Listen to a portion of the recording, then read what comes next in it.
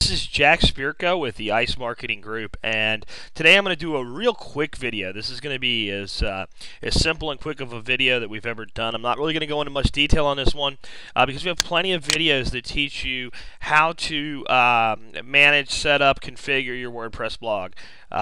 What we do have in the members area right now is a video that shows you what I call the long way to set up a WordPress blog, where you actually go download WordPress from the WordPress site and you upload it with FTP to your server, and then you go configure it and set up a database. If you don't have Cpanel and Fantastico or another system that will let you automate this process, that'll be the way you have to do it. But I know a lot of people are using a Cpanel host. If you're not, I recommend if you're going to do a lot of blogs, especially if you can do one blog, it's not that big a deal. But if you do a lot of blogs, specifically marketing blogs, and maybe build a network of blogs, you're going to see real quick here why this is the way I choose to do things. So anyway, what I'm going to do is I'm going to go to a domain that I have just configured some hosting for. And I'm going to log into Cpanel, and as you can see, to get to your Cpanel, as long as you have a Cpanel host, will be the domain / and then Cpanel, C-P-A-N-E-L. I'm using RoboForm. That's a tool we recommend as well. Okay, now I'm logged into my Cpanel, and what I'm going to look for once I'm in Cpanel is a little thing called Fantastico Deluxe. I'm going to click on that. And what this is a system that automates setting up a lot of things. There's blogs in here, there's content management systems, discussion forums. You can set up a PHP or a simple machines forum. There's e-commerce options. But what I want to talk to you today about is blogs, and you'll see there's several blogs. The one we recommend is WordPress. I'll just click on WordPress. Okay, you'll see that there are no current installations. It's going to tell me how much space I'm required to have, how much space this account is allocated. That means I could have a new account if I want one. So all I'm going to do is now say and click on New Installation. And then it's going to ask me what directory I want this in. Now, I want this in the top level directory, so I'm going to leave this blank. But if I wanted it to be games to share / blog, I would put blog here. If I wanted it to be my blog, I'd put my blog here. If I had set up subdomains, let's say I wanted to set up blog.gamestosshare.com, there's a place in Cpanel where you just click on subdomain setup. I could set that up, and then I would be able to install it in that directory. So I can have a lot of variation here, but I just want to do a top level. Admin access data. I'm going to give the administrator a pretty simple name, admin. Password. I'm going to make a fake password, so don't bother trying to use it later, because I'm going to change it before you ever see this video.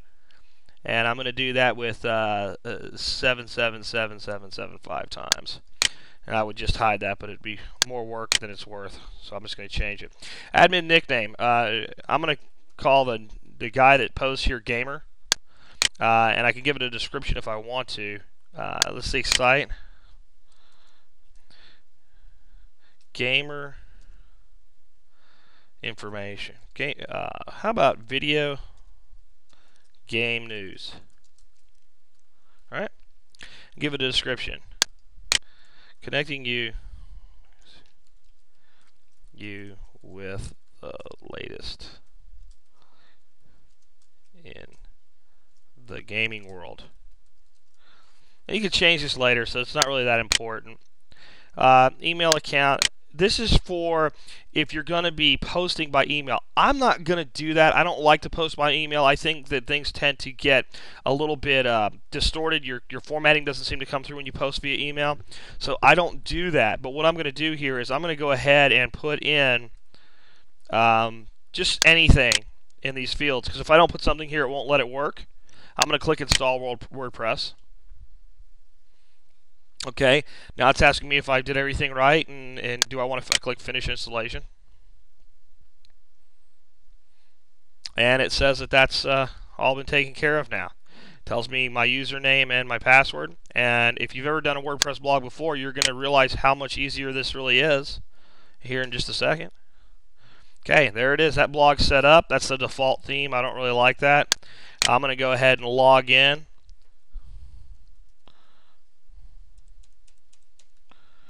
And I'll be changing my password now so that you guys can't hack my blog. Again, you notice I'm using RoboForm. And when you do as much site management as I do, it really is helpful.